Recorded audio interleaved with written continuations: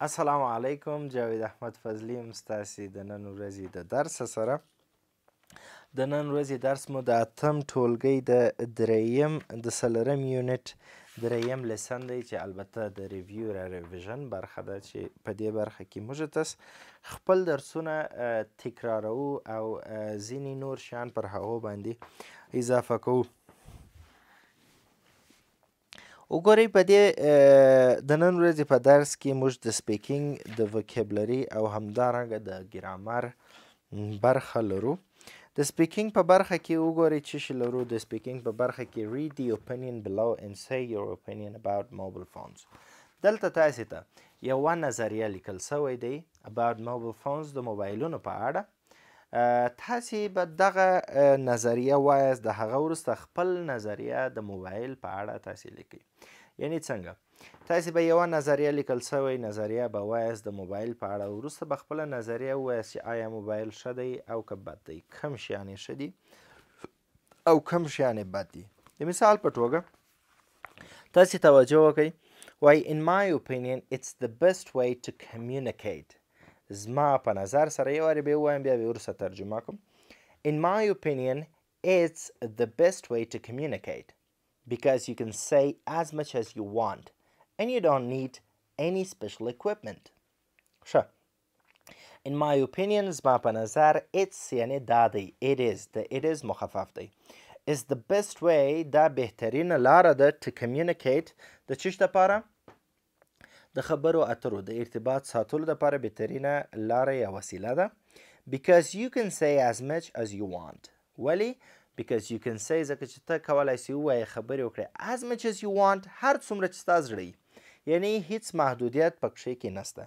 and you don't need any special equipment او تاسې ضرورت نه لرئ یا ته ضرورت نه لرئ هیڅ خاص ډول تجهیزاتو ته.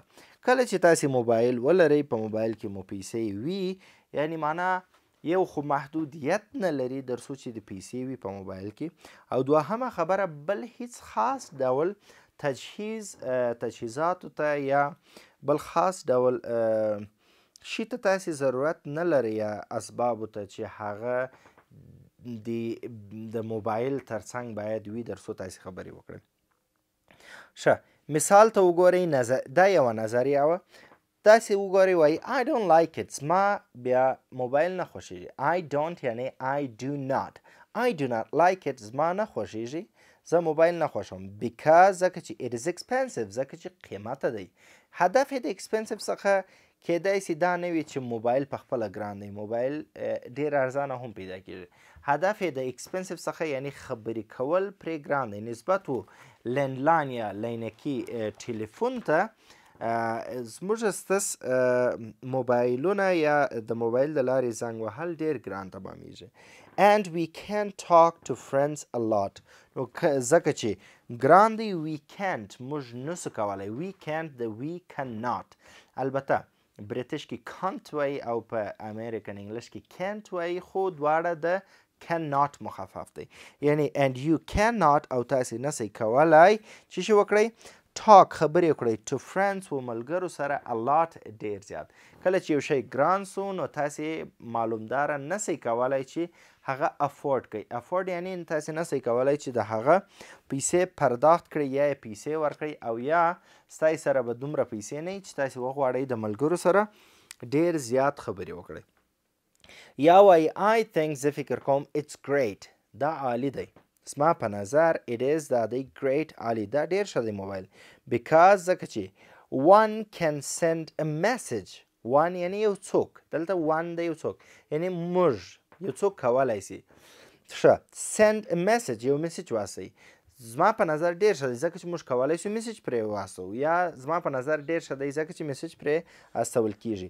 immediately دفعتاً بې له کوم ځنډ څخه. and it's cheaper than talking. او میسج کول څه شی دی؟ نسبت و خبرو کولو ته ډېر ارزانه دی. چیپ ارزانې ته وایي.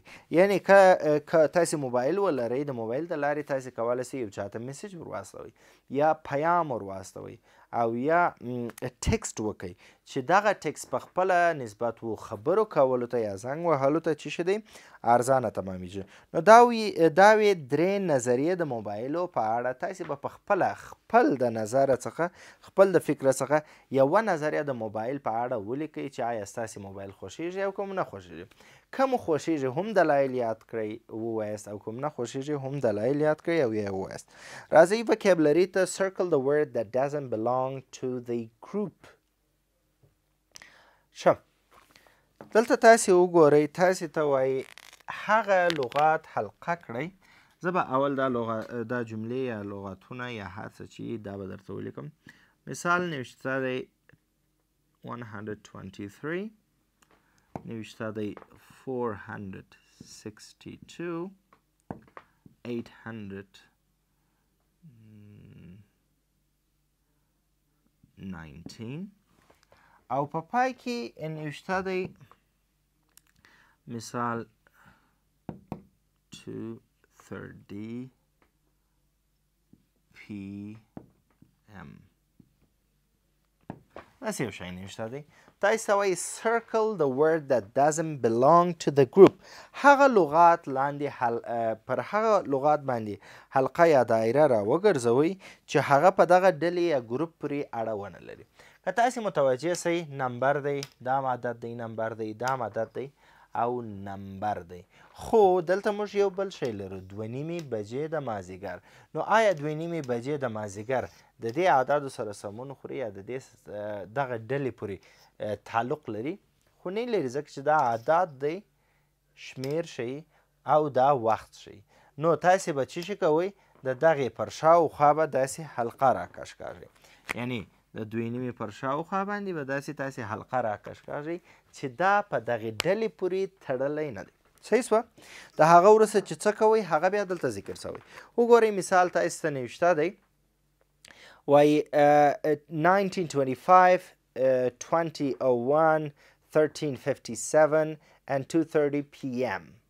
په دې کې هغه لغات چې په دې ګروپ پورې اړه نه لري هغه تاسې څه شي کړئ پر هغه حلقه را وګرځوئ چې ما درته وویل هغه څه شی دی 2:30 PM دی. دوهم کې is am was او are دی. کم لغات د نورو څخه مختلف دی یا د نورو څخه جلا دی یا په دې ډله پورې ګروپ پورې اړه نه لري هغه لغات تاسې حلقه کړئ. دریم drawing white cooking او writing. څلور لغاتونه دي. کم لغات د نورو سره سمون نه خوري او یا د نورو سره ورته نه دی او یا په دې ډلې پورې مربوط نه دی او دا ډله کې نه شاملیږي. څلورم کابول، ټوکیو، نیویورک او چاینیز. کوم لغات متفاوت یا توپیر لري؟ پنځم کوټ، ډرس، سوت، جاکټ او کار. په دغه پنځو لغاتونو کې کم لغات د نورو لغاتو څخه فرق لري. انتخاب مو کړه. ښه اوس چې مو انتخاب کړه راځئ د خیره سره بی ته. بی کې وایي write why each word doesn't belong to the group in exercise A. اوس یې دلیل ولیکئ چې ولې هر لغات چې تاسې انتخاب کړی و هغه ډلې پورې مربوط نه دی چې تاسې په کومه فعالیت کې په exercise A کې. دلته وایي they are all dates and 20:30 PM is time so it doesn't belong to the group. ښه فرض یې کوئ اوس تاسې دا انتخاب کړل او دا مو ووایه چې دا د دې څخه متفاوت دی. اوس درته وایي ولې متفاوت دی. هلته دغه ټایمونه یې فقط تاریخونه لیکلی و چې مثال 2001 یا مثال 1915 یا یې لیکلی و 1993 خو دا ټایم و. بیا یې درته لیکلی و چې ځکه چې دا ټوله ټایمونه دي وبخښئ دا ټوله تاریخونه دي یا کلونه دي او دا وخت ښیي او دا په دې پورې اړه نه لري. اوس که ستاسې څخه د دې په اړه پوښتنه وکړي تاسې کولی سئ ووایاست because ښه وګورئ because they are all numbers but دا به ولیکو په خپله 2:30 p.m. څه شي کوي shows time so it does not belong to the group ډېر اسانه تاسو توجه وکړئ because ځکه چې البته دلته یو کاما غواړي because ځکه چې they are all numbers they are all numbers دام نمبر دی عدد دی دام نمبر دی عدد دی دام نمبر دی عدد دی صحیح سوه they are all numbers but 2:30 p.m. shows time خو 2:30 دقیقې د ماپښین څه شي shows time دا وخت ښیي یا it's a time دا وخت دی so no it does not belong to the group نو دا دغې ډلې پورې څه شي نه لري دا ډلې پورې مربوط نه دی او یا دا ډلې پورې تعلق نه لري نو داسې کولی شئ د هر یو دپاره تاسې یو دلیل نوشته کړئ یو وارې به خپل کم لغات چې توپیر ولري هغه به تاسې انتخابوئ د هغه وروسته به داسې یو دلیل ورته لیکئ چې په دې دلیل سره دا په دې پورې تړلی نه دی د دې صفحې درس خلاصو راځئ د خیره سره د بلې صفحې ته ګرامر برخه کې وګورئ د ګرامر په برخه کې start from the center د مرکزه څخه نوشته کوي use the words or expressions لغتونه او یا اصطلاحګانې استعمال کړئ from each section د هر سیکشن څخه د هرې برخې څخه to make a question در څو یوه پوښتنه یا یو سوال جوړ کړئ وګورئ دا برخه هم ډېره ښه ده دا ستاسې سره مرسته کوي در څو تاسې وکولی شئ په ډېرې اسانۍ سره وګورئ په ډېر اسانۍ سره تاسې کولی شئ سوالونه جوړ کړئ ښه توجه وکړئ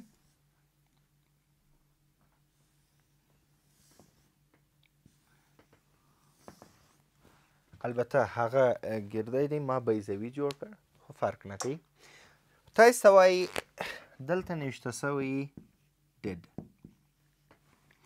دلته نوشته یي I you he she we they داسې نوشته یي دلته نوشته یي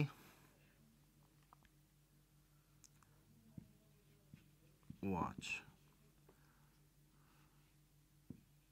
movie دلته نوشته دی مثال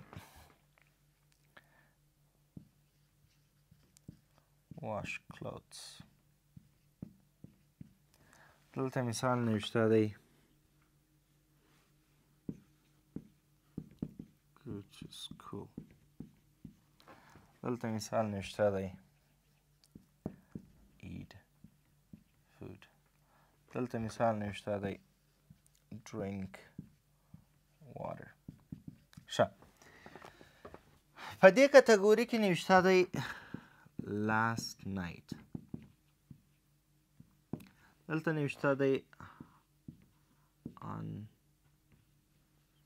Saturday دلته مثال نوشته دی last Friday دلته نوشته دی last year دلته نوشته دی this morning یا today morning فرق نکوي وبشي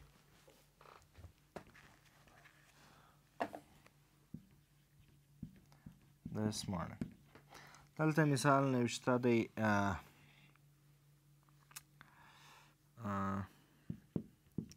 in the afternoon ښه اوس تاسې ته وایي د مرکزه څخه شروع وکړئ ښه توجه وکړئ تاسې د مرکز څخه شروع وکئ او بیا د هر سیکشن څخه یو شی یا یو لغات یا یو اصطلاح تاسې راواخئ در پایه پورې تر څو تاسې یو سوال یا یوه پوښتنه جوړه کړئ.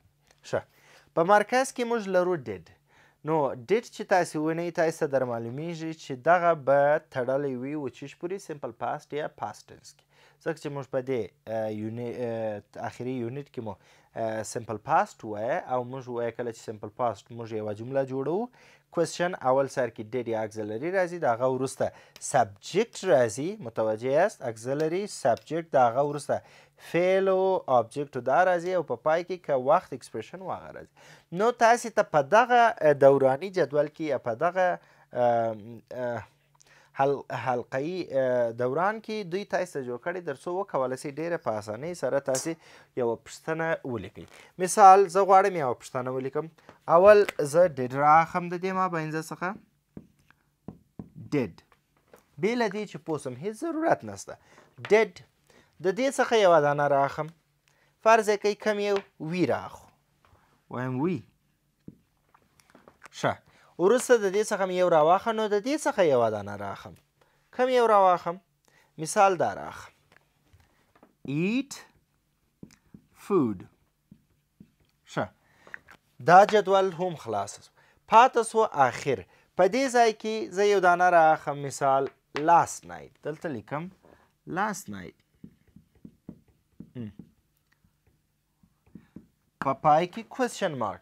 اوس بې له دې چې ما ګرامر ته یا سټرکچر ته یا فورمول ته یا ساختمان ته د دې سمپل پاست ټنس د کوېسچن توجه کړی وي، د دغې د رویې څخه ما ډېره ښایسته جمله او پر ګرامر ولاړ جمله ولیکل.